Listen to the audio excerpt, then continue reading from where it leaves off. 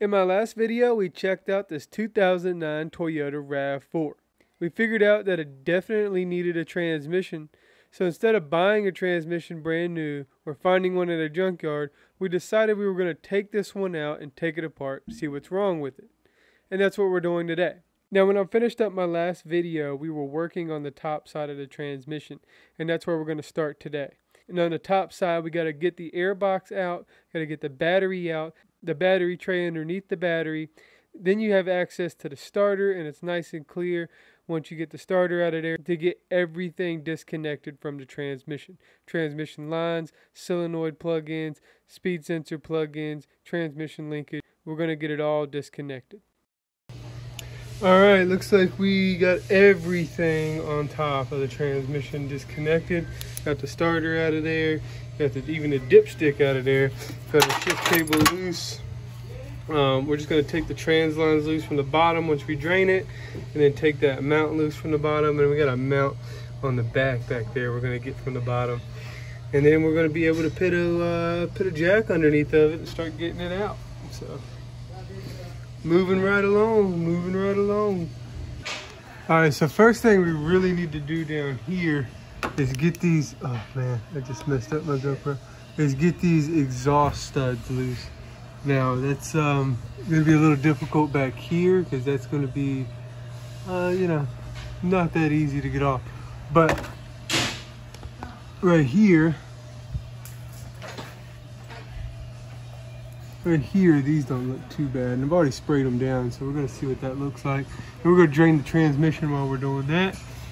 See, it's already draining itself a little bit, and we're going to get the ball joints too.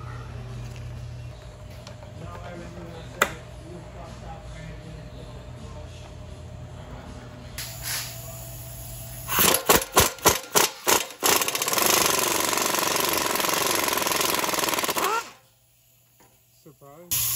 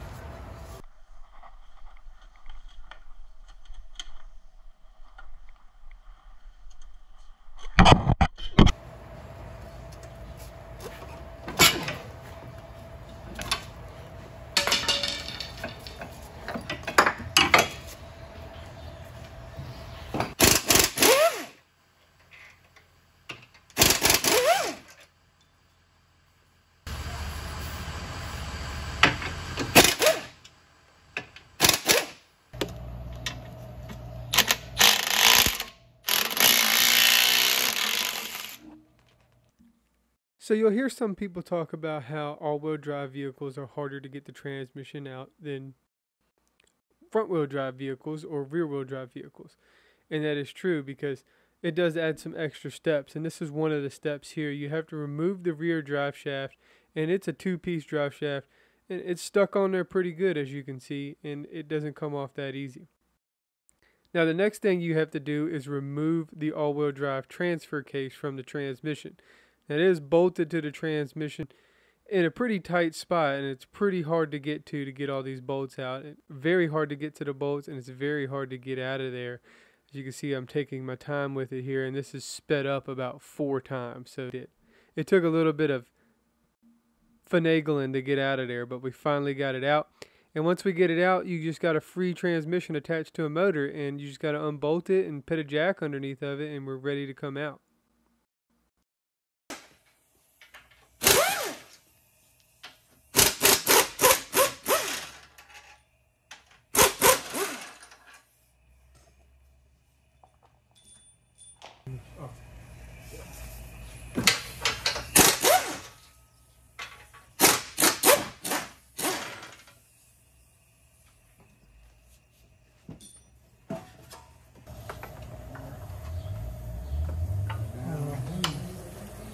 It's a stud. Oh, drag it back up. Here, get back up. Put it a little higher.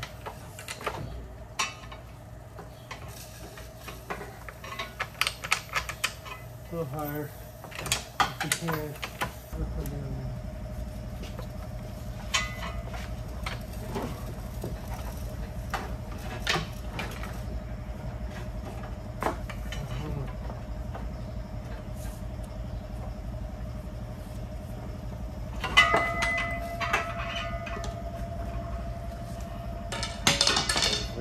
Yeah.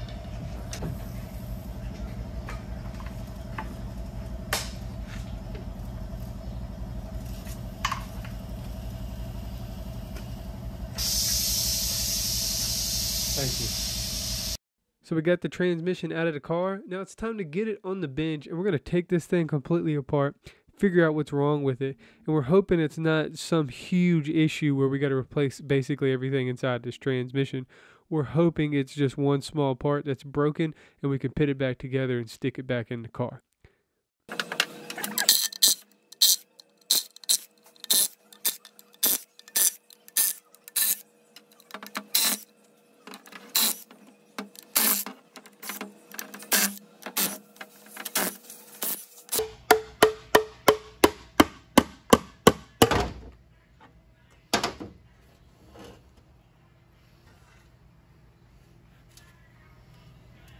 Oh, we got some carnage in there.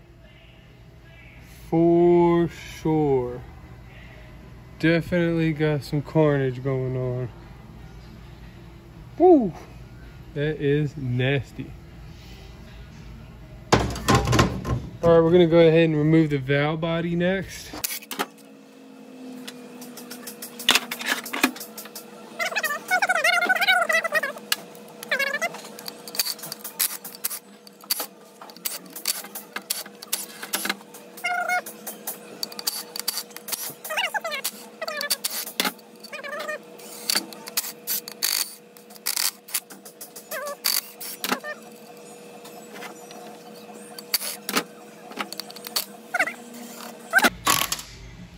Just like that.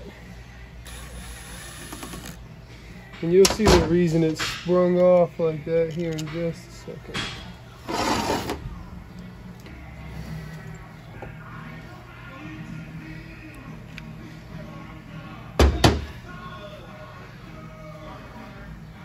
They're here.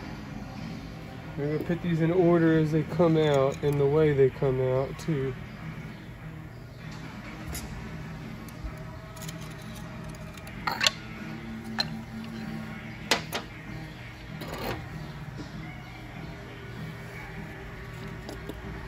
Sometimes you can.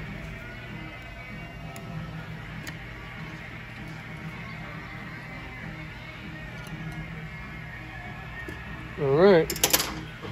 Now we're going to get this off of here. Now usually you can just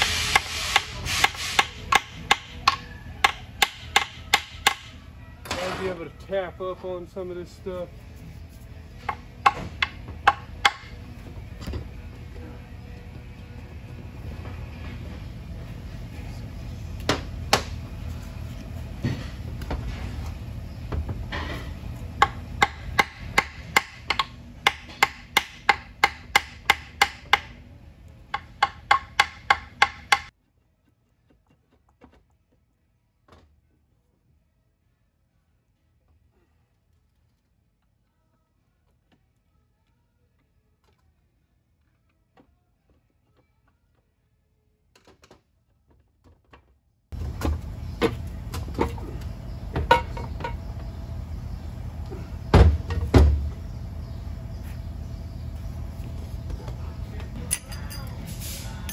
Alright, first we're going to get the differential out of there because that's taking up a lot of weight.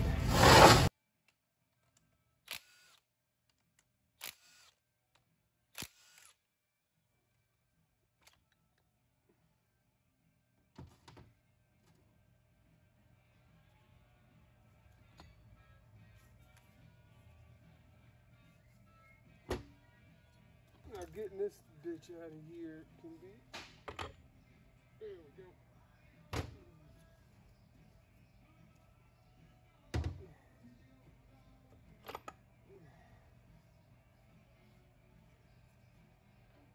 You got a fourth clutch way down in there. That dot goes up. Just remember that. That dot goes up. And then the step.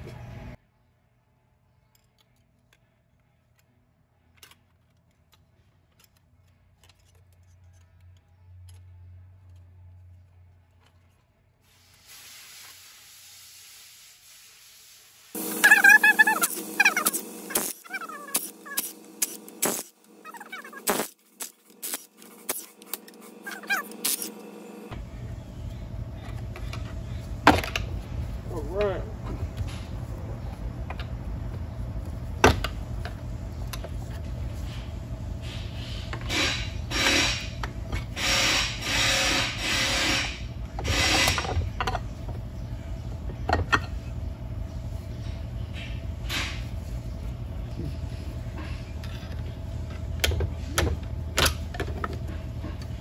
Alright. Set that aside.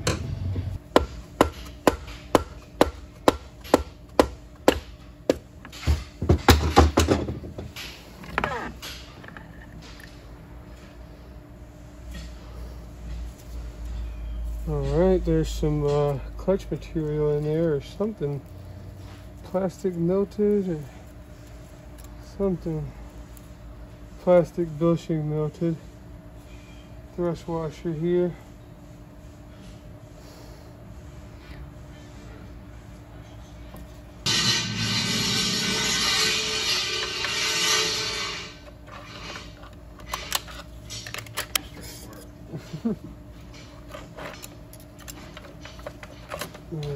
These are probably burnt. I think that's the second brake right there. One-way clutch here. I believe that's F2. Oh, okay. Now we're finding some carnage here. In the order we grab it out, we got some damage in here, I can tell you. Oh, yeah. Wow. Wow. Oh, buddy. That explains a lot. Holy crap.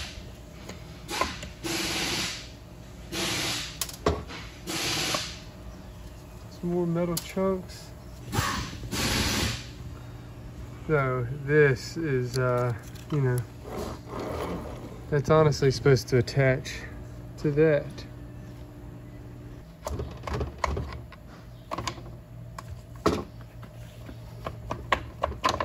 And so I don't care if it falls, to be honest.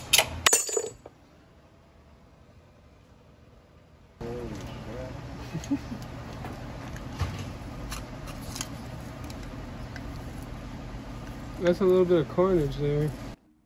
Now that the transmission's completely disassembled, we know exactly what's wrong with it and we know exactly what parts we need to get. And all that was really wrong with this thing was a broken low reverse hub. And over time, this metal inside this transmission gets really, really hot and the metal gets weak. And that's the reason it broke. It gets so hot because when Toyota designed this RAV4, they put a cooler on it that's just not efficient enough for this transmission. And over time, it gets less and less efficient, and that metal in there gets hotter and hotter and hotter. So we're going to fix that in the next video by putting a brand new auxiliary cooler on the transmission. And we're also going to replace this low reverse hub assembly with a brand new hardened steel one. And that's going to make it last a little longer and make it a little more durable. Other things we're going to do to this transmission, we're going to buy a kit with all new friction clutches in it. And we're also going to buy a paper and rubber kit with all new seals and gaskets in it. And we're going to be replacing all the seals and gaskets in this transmission and going through every drum and piston as well to make sure everything is back properly the way it should be. Now we're also going to need a few more small parts as far as plastic thrust washers go and maybe some steel clutches for our direct drum. We will be installing all of that in the next video. Make sure you subscribe so you don't miss it. You can also follow me on Instagram and Facebook to keep up with all of my projects. I have a whole lot more work to do, and I have plenty of content coming out for you, so you will not want to miss it. I also have a Patreon coming out soon, so you can learn directly from me how to do the things that I do. Until that comes out, go buy yourself a Stay Dirty t-shirt, and remember, you either get right or you get left.